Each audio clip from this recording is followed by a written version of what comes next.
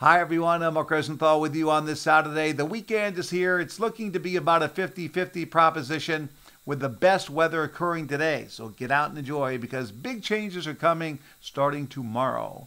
Let's get into the 7-day starting with today. Lots of sunshine. It'll be in the mid-70s. Some towns may be higher than that. Then tomorrow, gray and cool. Rain breaks out during the afternoon, only in the mid-50s. Rain on Monday, 53. Cool sunshine on Tuesday, low 50s.